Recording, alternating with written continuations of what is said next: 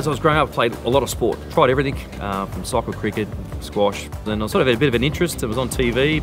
Went down to my little local club and started out there, had a bit of fun, and then as it gradually went on, I got a bit more serious about it. I first started playing bowls when I was 6 years of age.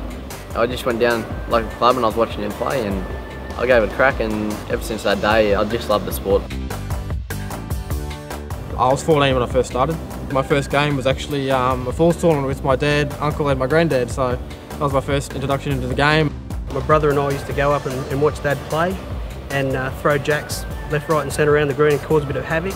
One bloke came up one day and put a bowl in my hand and said, have a go.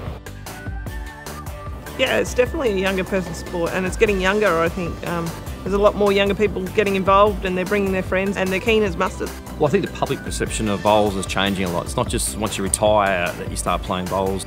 Bowls has given me opportunities to go places I've never dreamed of, like being selected to play for Australia, go to New Zealand. Well, I've been to England 4 times.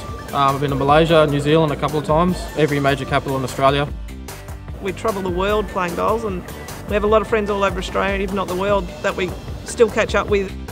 Bowls is more than just a game to me. It's given me friendships that are unbreakable. I never knew my grandparents, and after being involved with the club as a 10-year-old, I had 100 grandparents around me, and that multi-generational input that I had as a kid was absolutely brilliant. You walk in the door and you get greeted by a million different people. Bowls is a great game in general, but I think the best part about bowls is the social side. Meeting new people. I've been lucky enough to travel all over the world, all over Australia, and meet so many people from 10 years old to 90 years old, and I think that's what's so great about our game. The sport offers so much for so many different people, and that's why it is more than just a game.